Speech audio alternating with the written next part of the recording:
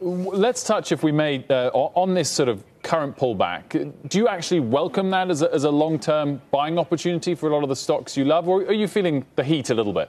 Growth stocks have collapsed in price since the beginning of the year.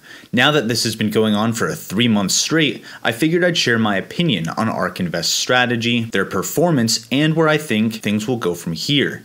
If you enjoy this type of market commentary and want to stay informed, even as others continue to sell in May and go away, consider liking this video and subscribing with all notifications turned on. That way you'll be the first to know when I come out with new research, regardless of how YouTube tunes its algorithm. Let's take a look at ARK Invest's top 5 holdings, which make up over 20% of their 6 actively managed funds. What I'm showing you here is a bar chart of ARK Invest's fund allocations, where each color is how many dollars ARK has associated with this stock in this given fund. For example, on May 20th, 2021, ARK Invest had $1.9 billion in Tesla, ticker symbol TSLA, in ARKK, their flagship innovation fund, another $500 million in Tesla in ARKW, ARK Invest's fund themed around the next generation of internet technology, and another $270 million in ARKQ, their fund themed around the autonomous revolution. In total, ARK has over $2.7 billion in Tesla today. However, Cathie Wood had over $3.5 billion of Tesla 3 months ago. Tesla is down over 30% from there. Cathie Wood had over $2.5 billion in Teladoc, ticker symbol TDOC, whose stock price is down over 50% in the last 3 months. 50. Square, ticker symbol SQ, down over 25%. Roku, ticker symbol ROKU, down over 30%. Shopify, ticker symbol SHOP, down almost 20%. Since ARK Invest focuses solely on innovation stocks, many of ARK Invest's roughly 175 holdings are down by this amount. So what do you think? Is Cathie Wood feeling the heat? Should she hedge her bets or change course to capture some immediate returns? Comment below on what you would do if all eyes were on you and your investment strategy had been bleeding by 10, 20, or even 30% over the last quarter. Seriously, I read all my comments and your voice matters. As for me, I think ARK Invest prepares for these kinds of things. Here's why I say that. I'm sure we're going to go through a doozy of a correction this year at some point. I don't know when, and I don't know why, but I do know it never hurts to take profits and to keep some powder dry so that you have the psychological wherewithal when the world seems to be falling apart to pick up on bargain basement prices. That was January 8th's episode of In the Know with Cathie Wood. The rotation out of growth stocks started around February 12th, just 1 month after that clip. Let me know below if hearing this changes your answer to my earlier question. It's okay if it did. That's the whole point of this channel, to help you and me build up our convictions through research and analysis. Here's how Cathie Wood actually answered the earlier question. Let's touch, if we may, on this sort of current pullback. Do you actually welcome that as a long-term buying opportunity for a lot of the stocks you love, or are you feeling the heat a little bit? Oh, I love this setup. The last time I was on, I think I said that this rotation was good news because it meant the bull market was broadening out. It was strengthening. And the worst thing that could have happened to us is to have the market narrowly focus on just our ilk of stock, the innovation space. Instead, it has broadened out so that year to date, I think it's energy's up 40%, financials are up 27%. And from the peak in mid-February, our strategies are down. The ones that have been hit the hardest, not all of them, are down 30 to 35%. I love that setup. From our point of view. Side note, you can tell she really wants to say we're at bargain basement prices, but she probably decided not to for compliance reasons. That's just my opinion, but watch her stop herself from saying it. From our point of view, 5-year time horizon, nothing has changed except the price, and therefore the return, which at the peak of the market and of our strategy in mid-February, we expected a compound annual rate of return of 15% on average per year from our strategies. Now that the prices are down, that number is somewhere in the 25 to 30% range. The math here is pretty simple. ARK Invest expects their stocks to double on average every 5 years. That means they're looking for a 15% compound annual growth rate. But now the prices of the stocks ARK picks are about 1/3 cheaper, so hitting that same price target means that they should grow at roughly 25% per year instead of 15%. That's why Cathie is loving this setup. So wait, is this market downturn actually good for Cathie Wood's business? You may love the setup, Cathie, but it hasn't been great for your business. I mean, worst start to the month on record. You've seen outflows of $1 billion. How are you managing these declines? And there's speculation out there that if the outflows continue, it would be hard to meet redemptions. No, well, first of all, I don't have to worry about redemptions. ETFs, the ETF ecosystem is a beautiful thing for portfolio managers. I highly recommend it. So what that means is when I am making decisions, they are investment decisions. I have nothing to do with the flows.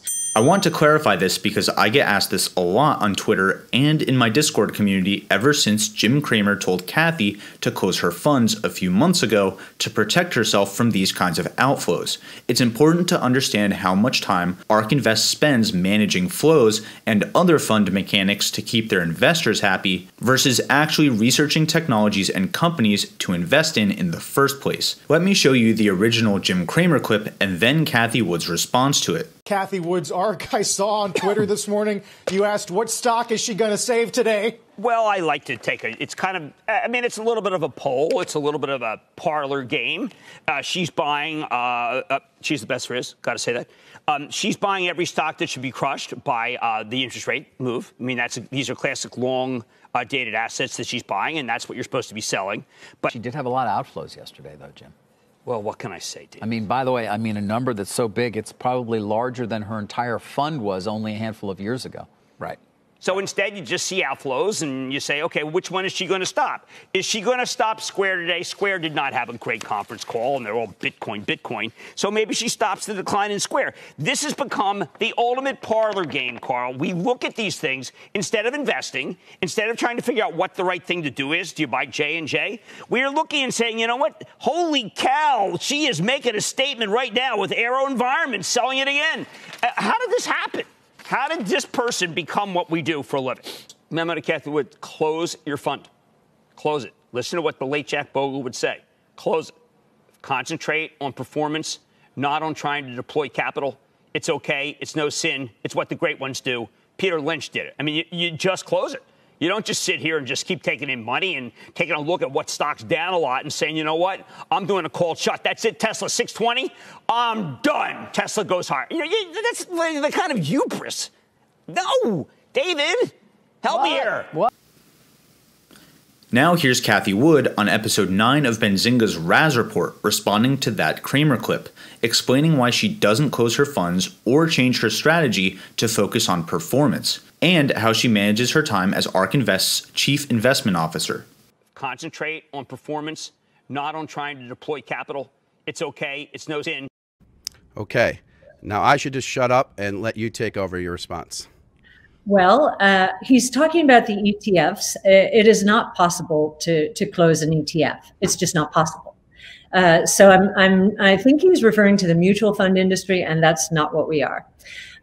But I think the other mistake that that commentators are making is that they don't understand that I have nothing to do with the flows. In other words, the ETF ecosystem outside of ARK, the market makers, the authorized participants, they are creating and redeeming baskets of stock, which are the stocks we're invested in.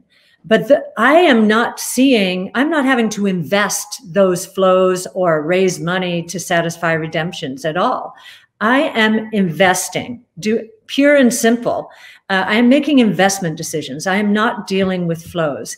This is such a luxury in a volatile market to be able to focus only on the investing side and not to be forced to do anything because of flows one way or the other. And from that point of view, I think ETFs are a superior wrapper for the portfolio manager. Now, mutual funds have their place in defined contribution funds and so forth. I'm not putting them down, but I think ETFs for an investor, a portfolio manager, are a better wrapper. So, because the funds are regular old ETFs, ARK Invest is set up in a way where all they have to focus on is research, specifically into technology and innovation. That's how they come up with their list of stocks to buy and sell over time. That's why this channel is so research heavy and focuses on ARK Invest, because in my opinion, there's none of this other bullshit associated with managing flows, closing down funds, worrying about leverage, or any other confusing market mechanics in an effort to impress short-term shareholders. ARK just researches market needs, innovative solutions, and invests in the companies they think will provide the best product market fit down the road. Now that I've shown you how all the pieces fit together, keeping some powder dry to take advantage of falling stock prices, stock picks based on research, and performance based only on buying low and selling high, let's take a look at this incredibly deep follow-up analysis on Cathie's comments by none other than Jim Cramer. Take a listen to what Cathie said Friday. 5-year time horizon, nothing has changed except the price. So, Jim, does that speak to you? Nothing has changed except the price. When I listened to that interview, which was quite good, I thought about a head coach for a Southern NFL team who, at halftime, was down 21-0.